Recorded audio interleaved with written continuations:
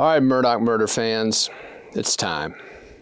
After months of speculation, anticipation, and a steady drip of new evidence, murder charges are coming.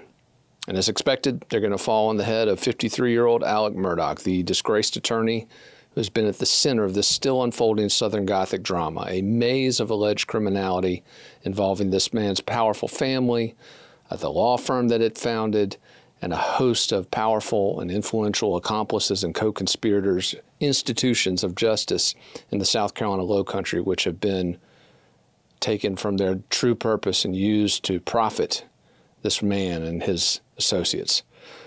Now, from the very beginning of this saga, the case that has drawn national attention has been Moselle.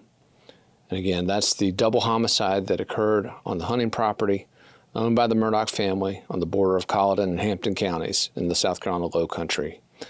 There, on June 7, 2021, 52-year-old Maggie Murdaugh and 22-year-old Paul Murdaugh were found brutally murdered. Paul Murdaugh sustained a shotgun wound to the face and to the upper body. Maggie Murdaugh was hit with multiple rifle shots, including a few which were allegedly administered as she lay on the ground, dying.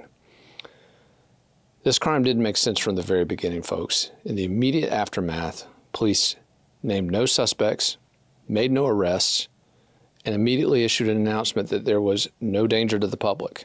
Now, what did all that mean?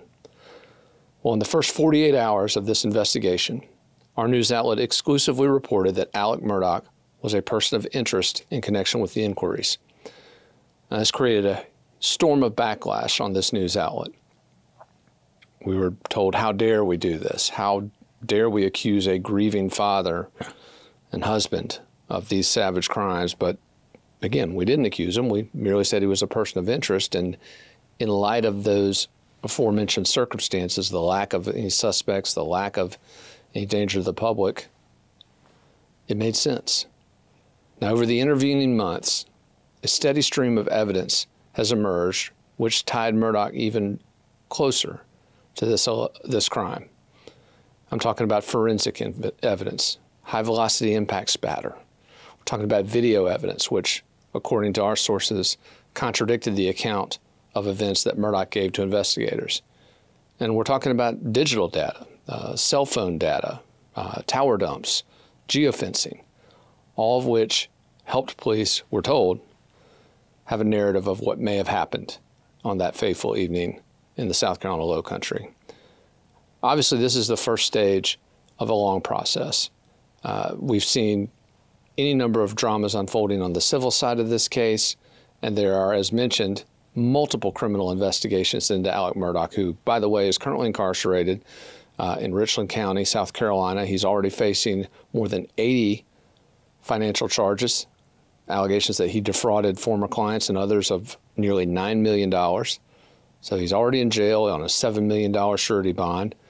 He will obviously have a bond hearing related to these additional charges when and if they are filed. And I want to talk briefly about that process because this is the breaking news that we'll be covering over the next few days. According to our sources, the murder indictments against Alex Murdaugh will be processed in Colleton County by a grand jury of his peers in Colleton County, which is where this crime occurred. Now, this has surprised a lot of folks. After all, the statewide grand jury in Columbia, South Carolina, has been hearing all of the Murdaugh-related crimes up to this point, with the exception of a Labor Day attempted suicide involving Alex Murdaugh and another co-conspirator. Those charges were heard down in Hampton County, South Carolina. But other than that, everything has gone through the South Carolina statewide grand jury, which is run under the auspices of Attorney General Alan Wilson. Why is this case being heard down in Colleton County? We don't know. We don't know. It doesn't make much sense, to be honest, because according to our sources, those statewide grand jurors, they've not only heard the testimony about Alex Murdaugh's financial crimes, but they've also been provided with a wealth of information related to these murders. So an interesting twist that we weren't really expecting. But count on this news outlet over the next 48 hours as these charges are made public, we believe. Again, there's always the chance a grand jury could decline to indict Alex Murdaugh on these charges. But we are told that, again, investigators and prosecutors will be presenting evidence implicating Alex Murdaugh in the murder of his wife and son this week, this Thursday as a matter of fact. Stay tuned for much more on this breaking news and all the Murdaugh murders information on Fitsnews.